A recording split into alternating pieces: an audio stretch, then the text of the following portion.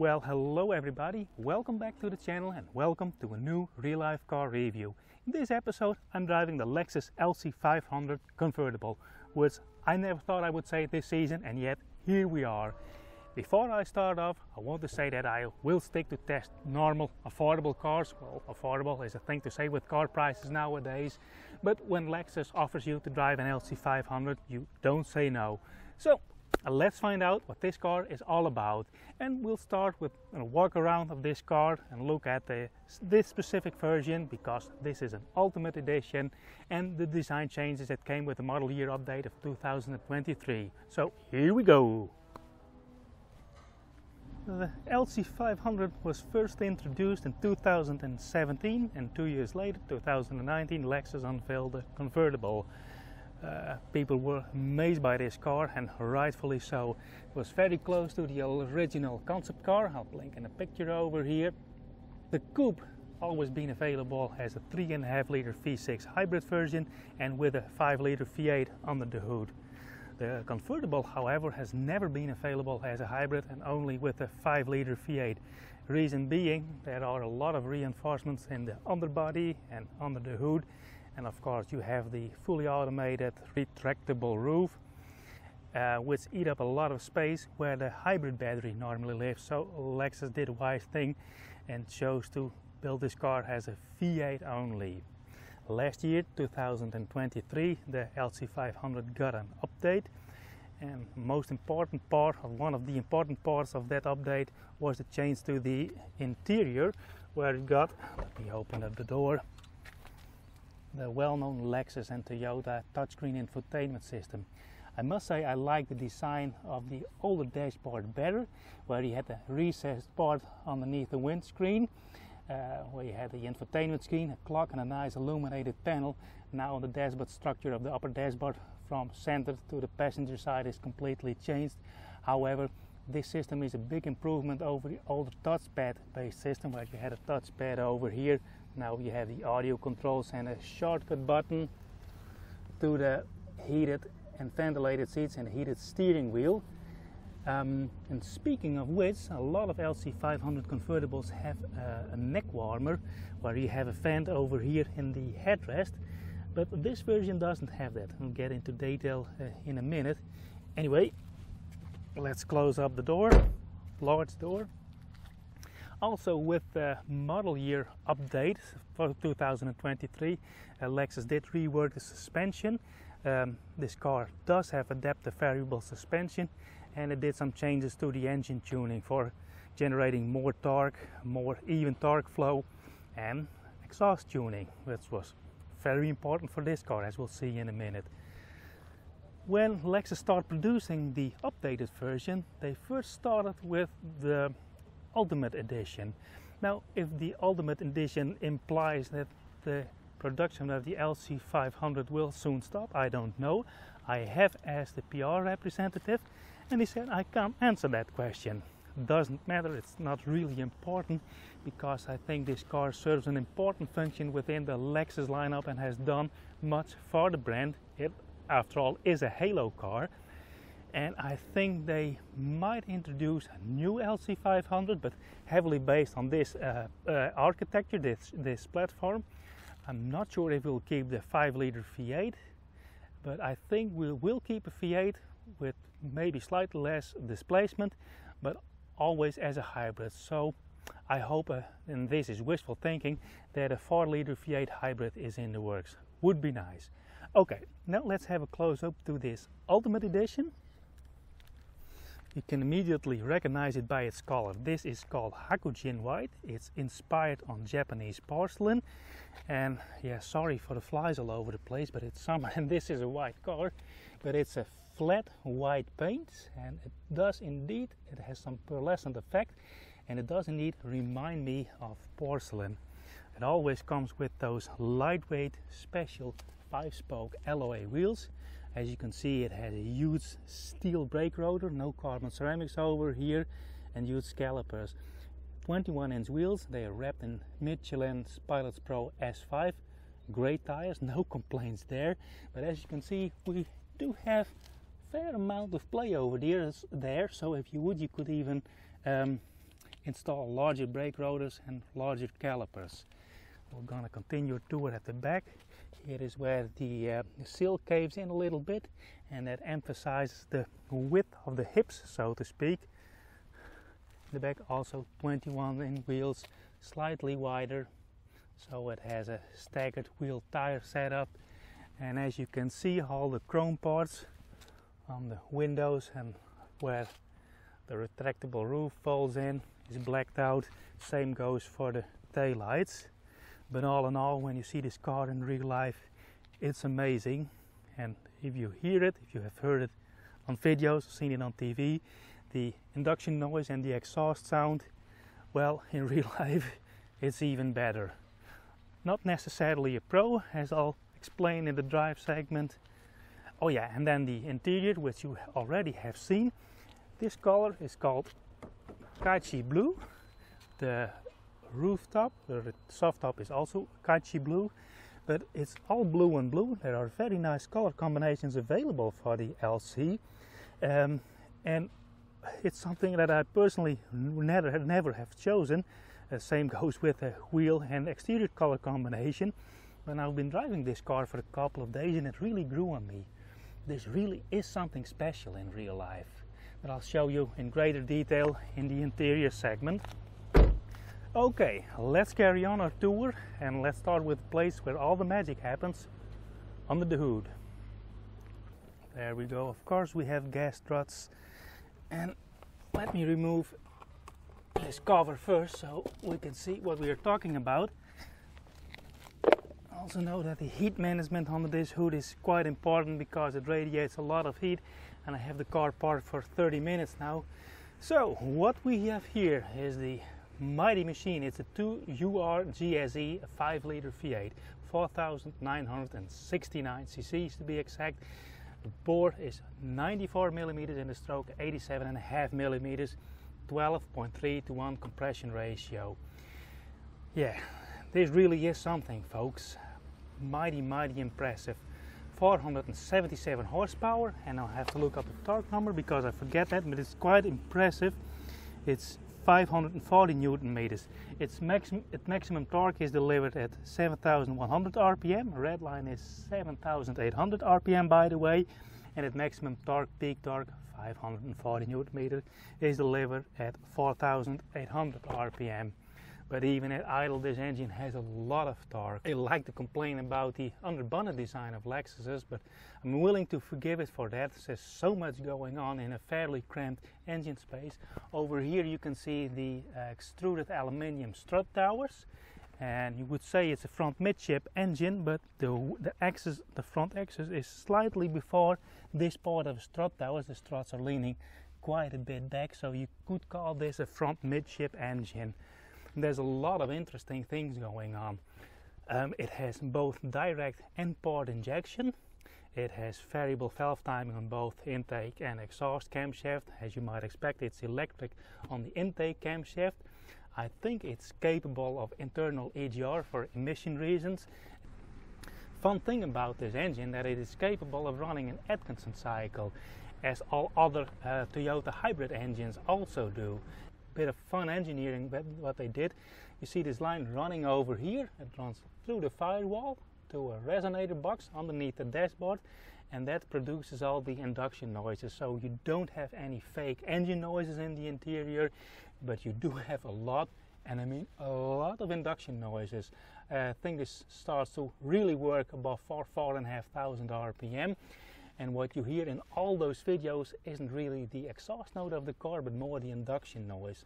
And that's very impressive. Yeah, it's a magnificent piece of engineering. I think this will be one of the last V8s, unless lawmakers will ease the legislation concerning fuel consumption and emission, but this is the holy grail. There's one thing I want to show you, and for that I need to start the car.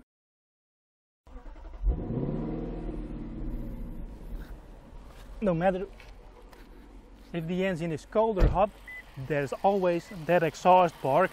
Could be a bit less, it's fun, but not always. But now listen, I hope my microphone will pick this up. The only thing you hear when the engine is running at idle that you hear the injector stick. There are no mechanical noises from this engine. In fact, this engine is mechanically super quiet. The only noise it makes comes out from the exhaust or via this induction port over here. Oh boy, you think it would fit in my LS400? Probably not. Anyway, let's stop the car and have a quick look in the cargo space. As you may expect, cargo space is almost non-existent. There's room for a couple of weekend bags, but if you can afford this car, you probably end up in a nice hotel. There's a first aid kit over here, a tire repair kit over here, and there are some small things, a warning triangle and a fluorescent vest, which is required by legislation. And also over here you have the cover for the windscreen. That's mesh that's currently installed, and I'll leave that on. But if you have that over in the trunk, you almost have no cargo space left. But I don't even know the numbers. I will blink it in if I can find it, but that's yeah, next to nothing. But that's not important. Okay, before I show you the interior, I want to do that with a closed top, so I'm gonna close the hood so you can see how that works. And it's nice to know that you don't need to start the car. Just put the ignition on, and there is a little panel in the center console. Push the button forward, side windows lower, and there we go.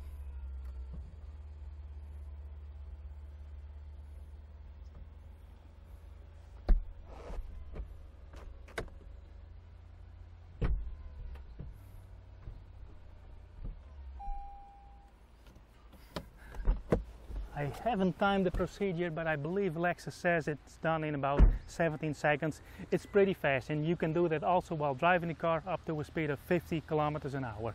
Okay, let's have a peek inside, because the interior is one of the best parts of this car. Let's hop aboard. I already have the ignition switched on, so I have the ventilated seats on. So let's have a quick look in this very nice interior. As said, this Ultimate Edition, and this very car is number 27 of 165. Ultimate Edition is only available with this complete blue on blue, khaki blue interior.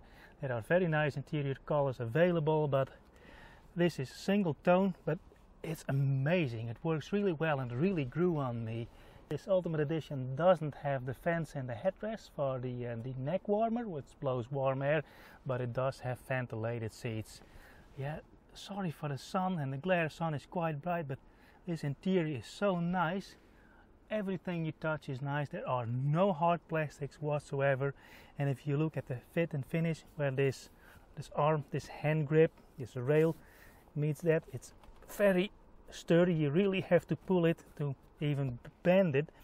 But the stitching and the way this aluminium fits in there, that's such a nice thing. All these metal look surfaces, not sure if they're actual metal. I think it's supposed to look like aluminium. And anyway, all these metal surfaces, by the way, the door grips, they are aluminium, but it's the exact same finish, exact same color. This is a beautiful interior. Now you have the buttons and direct shortcut to the ventilated seat and heated steering wheel, and also the heated seats. Controls, audio controls for the amazing Mark Levinson audio system. As you can see, I have my sunglasses over here because there is not a place to put my sunglasses. It is what it is. You do have a cup holder over here, and when you slide this back, you have a second cup holder over there, and then you can pull this up, and there's a little storage compartment. And it always, this slides so nice. Look at it. It always slows down the last end so you can smack it. That's the same for this. When you open it, there's a brake over there. I like it. Now, having a peek on the rear seats, which, well, are only usable for real small children, and when you have this, which, well, are only usable for real small children, and when you have this windscreen in place, yeah, you can use the rear seats. Below there is a subwoofer for the Mark Levinson audio system. The last thing I want to talk about is the soft top. It's a 4-layer soft top. It's really well insulated. Noise insulation and heat insulation is great. You can drive 160 kilometers an hour on the highway, that is 100 miles an hour, with the rooftop closed, and the interior is just as quiet as in the coupe. You really have to drive much faster than that to be able to tell the difference between the coupe and this hardtop. Anyway, let's get started and go out for a fun drive, and off we go.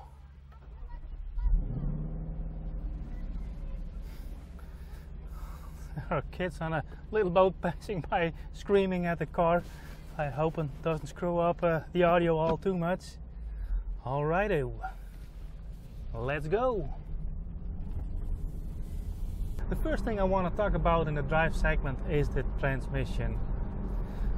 When you floor this car, really thrash this car, it's amazing how fast this gearbox shifts. It's called direct shift. As I said, it's a co-development of Lexus and Aisin. And the first 5-6 gears are really close ratio when you're doing a slow drive. Let me demonstrate. 25 kilometers an hour. And accelerate, it shifts. And it shifts. And it shifts. And it shifts. And we're doing 60 kilometers an hour. So it really makes baby steps. You can hear the car shift. You don't feel anything of it. It's a great, comfortable cruiser gearbox. But I noticed when I slow down, which I'm going to do right now, just going to slow down, downshifts and downshifts. Now it's in 4th gear, 3rd gear. You can feel slight jerks on the downshifts. And I had it happen when I approached a speed bump, wanted to slow down. It really jolted the entire car. And I don't think that's an oversight on the part of Lexus and Aisin, or it's a matter of gearbox programming, but this car is a press loaner, and I think this car has seen some abuse that might explain the jerking in the downshifts of this car, especially when you're driving in one of the slower drive modes. It has normal, custom, comfort and eco, and if either one of those four, well, maybe not custom, you can set it up to sport mode, the transmission. But in the slower drive modes, comfort, the softer drive modes, it is a bit jerky on the downshifts in the range from 80 to 0 kilometers an hour. Now we're on the stretch of road where I do the suspension part. With all the speed bumps, we're allowed to do 60, don't slow down to 60, there's a speed bump, and that wasn't all too bad. Currently I'm in comfort mode, and you can really tell that the shock absorbers are in a comfy mode. The surprising part about this car is the suspension. More than anything, more than the engine, more than the transmission, the suspension of this car is a remarkable feat of engineering. As you can see, the top of the front fenders are this much over the top of the front wheels, but still it has a lot of suspension travel, and the way the springs and the shock absorbers are set up are surprising. As I mentioned in the introduction, there is the, thank you, friendly Toyota driver. During the model year update of last year, they also reworked the suspension, and I think that really pays off. This is a heavy car and it lost some torsional rigidity, but all in all I'm really surprised, especially in comfort mode, how comfortable this car is. Now the one thing that really surprised me about this car, I'm driving my normal test route on those small curvy back roads, is that this car doesn't feel out of place due to its size. Yeah, it's a long car, it's a wide car, but thanks to the steering ratio and the amount of power steering assist in this car is very precise to place on the road, even on those narrower roads. I always know how wide and how tall the car is and how much space I take up on these smaller roads, even with oncoming traffic. It's not harder to navigate down these roads than for instance in an MX-5, which I found utterly enjoyable on this road here. Okay, time for a bit more fun. Sport Plus mode, manual.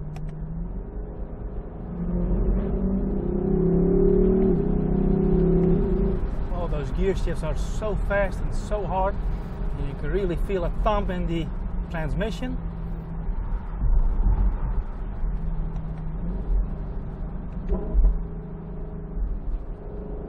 those blips on the downshift, oh, they are so nice. And in the overrun, you every now and then hear a little crackle, not too much.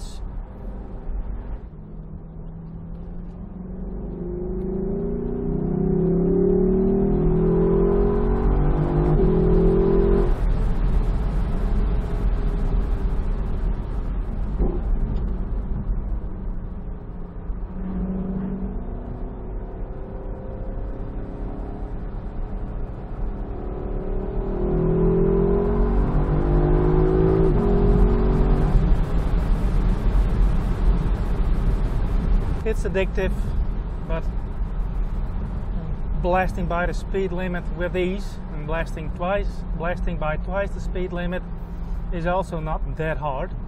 So we have a stretch of highway ahead, do the on-ramp, floor it once. Okay, we're on the on-ramp, 3,500 RPM, induction comes in at 4,000 RPM.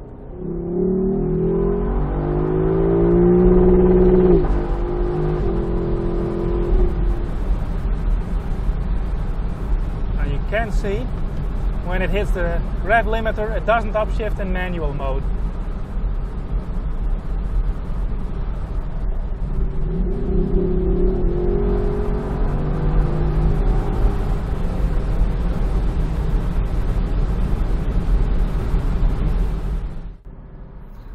I think the most remarkable part about this engine is how it sounds at redline.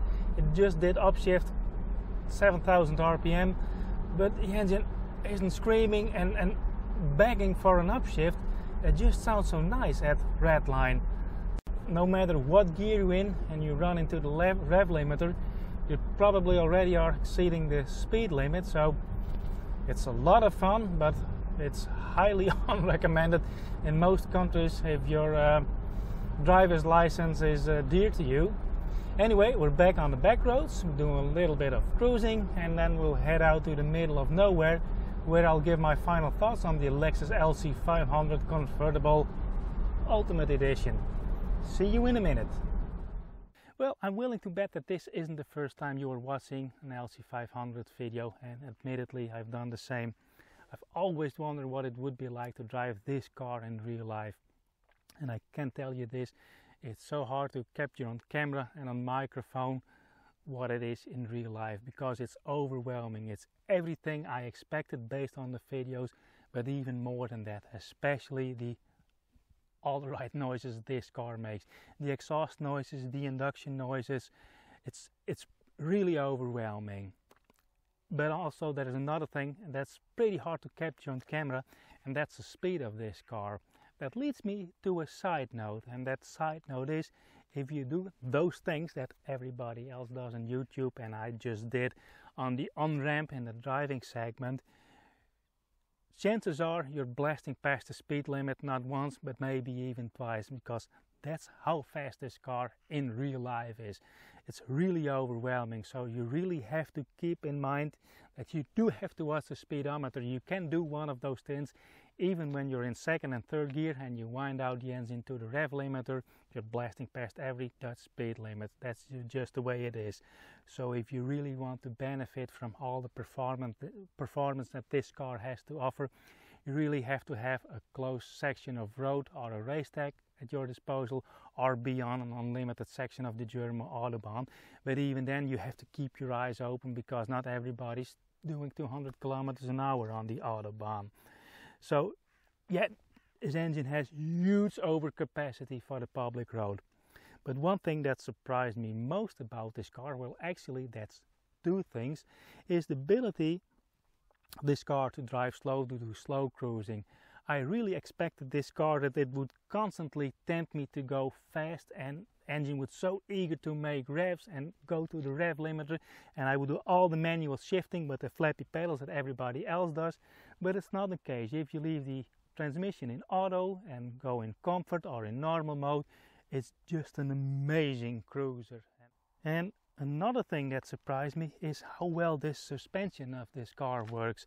As I said, it got updated and upgraded with a model upgrade of last year, And this suspension is capable of doing many things. Not only the fast driving, there's so much grip, so much control, so much feel in the steering and with your butt when you're going fast and going through corners, and then you flick the car into comfort mode. And well, it's not like air suspension, but it's coming pretty close. And as I just said, if you have the top of the tire and the top of the fender, well, there's hardly 15 centimeters in between, but still they managed to get a lot of suspension travel out of that, and it's surprisingly comfortable. And that's one of the big surprises to me. Another thing that I like is the updated interior. As I mentioned, I like the design, the original design of the dash better. And now this center section towards the passenger is changed and we have the touchscreen, but it's a great improvement and the car really benefits from that. Yeah, all in all, I'm greatly impressed by this car.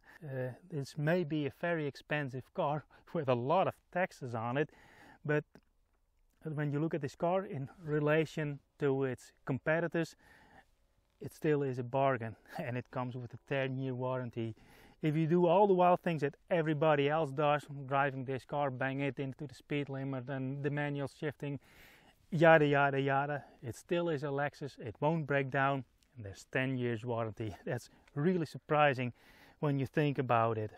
Well, I've always dreamed about driving an LC500, and I thought, well, if I had the money, which one would I get? And I always thought that I would buy a coupe, a blue one, platinum blue, with a dark rose red interior, and with a hybrid, because I figured the hybrid would be fast enough for me. Now I've driven this car with this drivetrain and this color combination, and now I'm actually pretty sure I want a blue hybrid coupe with red interior, because no matter how great this car is, there is so much overcapacity, and even though it's pretty easy to hold back and drive calm and slow, somehow every time when you get on the highway and you want to accelerate, yeah, then the car is eager to go fast and you're always passing the speed limit with ease. And I think it's much less the case with a hybrid. So for my own peace of mind and for the safety of my driver's license, if I were to buy an LC500, I would get a hybrid. And now I pretty know for sure. Don't get me wrong, I love this car, but hey, I already have a Lexus V8. Now I want a Lexus hybrid. Anyway, that being said, I want to wrap up this real-life car review, and I hope you liked following me along. If you did, please let me know by subscribing to the channel, give me a like, give me a comment, even if you have any questions or constructive feedback, just let me know in the comment section. I try to answer to all of your comments. And also, if you want to help support the channel, you can do so by buying me a coffee. All the money that I make on this channel on ad revenue, which is not too much, and those coffees you guys buy me, I turn it back into the channel and buy new equipment. Recently I bought new audio equipment, and I hope you can tell. So there's that. Anyway, that's it for this real-life car review. Thanks for watching, and I hope to see you on the next one. Bye!